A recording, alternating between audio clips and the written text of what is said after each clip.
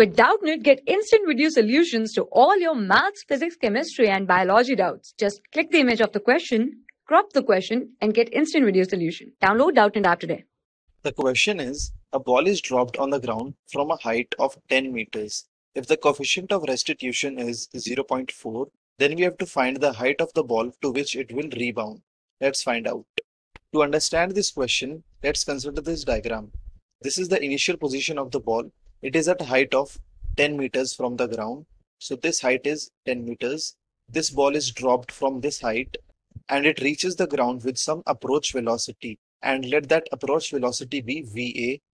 After collision with the ground, it will go in the upward direction. And the velocity with which the ball separates from the ground is known as the velocity of separation. And it acts in this direction. And this is Vs. Let the maximum height up to which the ball rebounds be h dash. It is given that the coefficient of restitution is 0.4.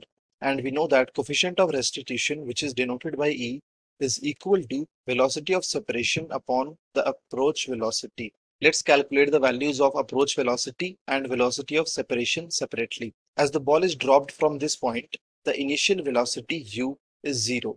So we can use the formula v square minus u square is equal to 2gh. U is 0 and v is va. So this can be written as va square is equal to 2gh. The value of h is 10 meters. So this can be written as va is equal to under root of 20g. Let this be the first equation. When the ball separates from the ground, it has some initial velocity which is equal to vs, and when it reaches the maximum height, the final velocity v is equal to 0. So again using the same formula, but in this case the final velocity is 0 but initial velocity is vs. So this can be written as 0 minus vs square is equal to 2. In this case, the acceleration due to gravity will be negative because the direction of velocity is in upward direction and gravity acts in the downward direction. So it will be minus g into the height is h dash.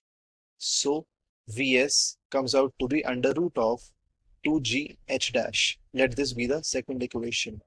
Let's put the value of vs and va in this equation, and it is given that coefficient of restitution is 0.4. So this can be written as 0.4 is equal to under root of 2g h dash upon under root of 20g.